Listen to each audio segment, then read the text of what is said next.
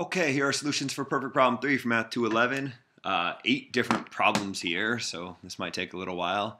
The first point I want to make are answers may vary. Maybe I'll write that somewhere. How about right here? So I'll just give kind of one example of an arrow diagram that would satisfy criteria for each of these 8. But if yours don't look like this, that doesn't mean that yours are wrong. So for number 1, I'm trying to draw something that's reflexive, symmetric, and transitive. So I got 3 elements, A, B, C, 1, 2, 3, whatever you want to do. And I want to draw arrows. Well, let's see. To make it reflexive, there better be an arrow from every element to itself. To make it symmetric, anytime I have an arrow, there better be an arrow going in the other direction. That looks like that satisfies. To be transitive, if there's an arrow from A to B and B to C, there must be an arrow from A to C. I think that does it. I think this would be a perfect example for number 1. Number 2. Reflexive and symmetric, but not transitive. Let's see if we can do that. So I got 1, 2, 3. 1, 2, 3. I need it to be reflexive, so we'll start with these arrows here. But I need it to not be transitive. So that'll be kind of tricky. I could try throwing an arrow from 1 to 2, and maybe an arrow from 2 to 3. And then I'll see if I can draw it so that there's not an arrow from 1 to 3, because that would break transitivity. 1 to 2 and 2 to 3, there needs to be one from 1 to 3. But the problem is what I drew right here is no longer symmetric. Well, let's see if I can add arrows to make it symmetric without making it transitive. I think I can. I think if I draw an arrow back up here and up here, and I might even say not transitive, because there's an arrow from 1 to 2 and an arrow from 2 to 3, but there is not an arrow from 1 to 3. Okay, what about number 3 here? 3 asks me to come up with something that is reflexive and transitive, but not symmetric. I think we can do that. So 1, 2, 3. 1, 2, 3. It's going to be reflexive, so let's go ahead and start out with these 3 arrows. I want it to be transitive, but not symmetric. So I'd like to draw an arrow, like, I don't know, an arrow from 1 to 2, and then not have an arrow from 2 to 1. So the question is, can I do that? Can I draw this? Can I survive without putting an arrow in from 2 to 1 without breaking transitivity? I think right here this will work. This is not symmetric. Let you listen to football for a minute. It's not symmetric because 1 to 2, but not an arrow from 2 to 1. But it is transitive. An arrow, there's nothing you can do to break transitivity in this picture right here. So maybe I'll just leave it at that.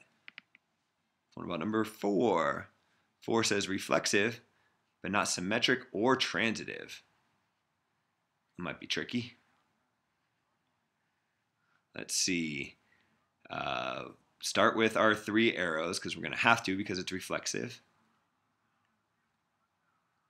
I don't want it to be symmetric, so maybe I draw an arrow like from 1 to 2 and try not to draw an arrow back from 2 to 1. And I also don't want it to be transitive, so maybe I can draw an arrow from 2 to 3. And so now what I have is it's not transitive because there's an arrow from 1 to 2 and an arrow from 2 to 3, but there is not an arrow from 1 to 3. And it's not symmetric because there's an arrow from 1 to 2, for example, but there's not an arrow from 2 to 1. Okay, managed to do the first 4. I wonder if we can do the next 4. Maybe I can even use those 4 and try to come up with something similar. So for, I guess this isn't 2, this is 5. For 5, I want something that's not reflexive, not symmetric, and not transitive. Sounds like a mess. Such a thing possible? Well, let's see. To make it not reflexive, I just have to not have an arrow from one of these numbers to another. To make it not symmetric, I have to have an arrow like this so that one does not go back there. How can I break transitivity?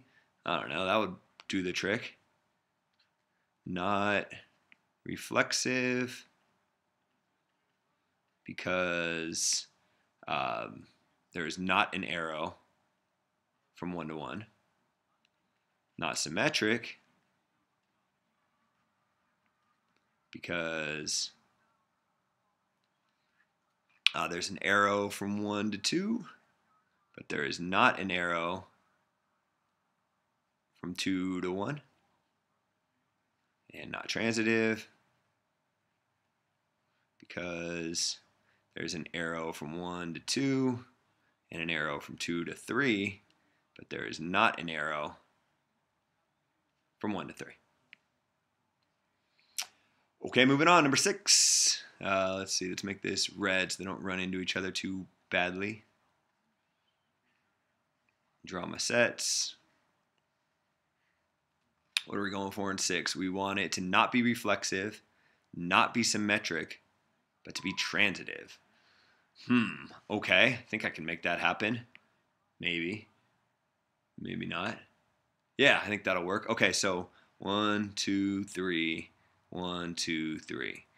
I want this to not be reflexive, so just miss one of the arrows from something to itself. Not be symmetric, so maybe I'll throw an arrow from 1 to 2, but then nothing from 2 to 1. And to not be to be transitive. What am I doing? 6. It is transitive. Okay, so then stop right here. This is transitive. You can't break transitivity, so it's transitive. So this is not reflexive because there is not an arrow from 1 to 1. Sorry, that's hard to read. Let me try to make that a little more legible.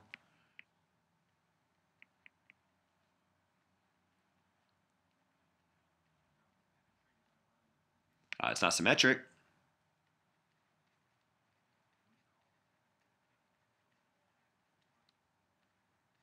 And that's because there's an arrow from 1 to 2, but there is not an arrow from 2 back to 1.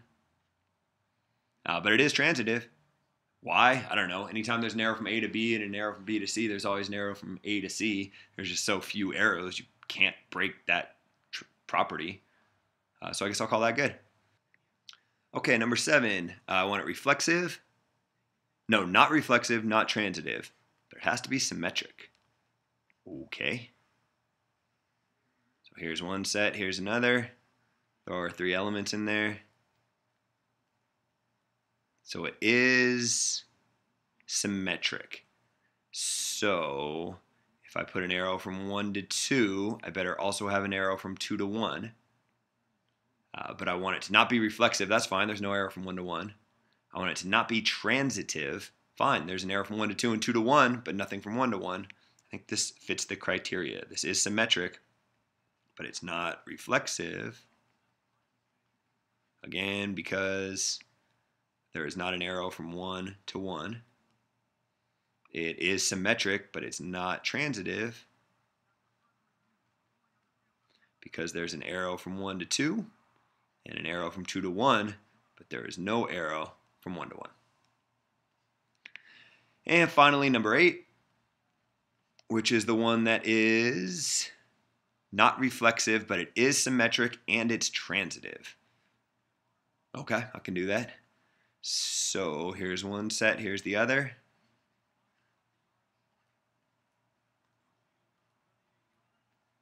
Let's draw an arrow from 1 to 1, 1 to 2, 2 to 2, and 2 to 1. This is not reflexive because there's no arrow from 3 to 3. And it is transitive because an arrow from 1 to 2 and an arrow from 2 to 1, there better be an arrow from 1 to 1. There is. An arrow from 2 to 1, an arrow from 1 to 2, there better be an arrow from 2 to 2. There is. So it is transitive. And it's symmetric because arrow from 1 to 2, there's an arrow from 2 to 1. Arrow from 2 to 1, there's an arrow from 1 to 2. So I guess that's it. This is reflexive. Or it's not reflexive, but it is the other one, symmetric and transitive.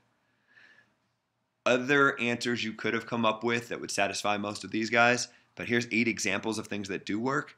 So maybe I'll call this good here and end the video.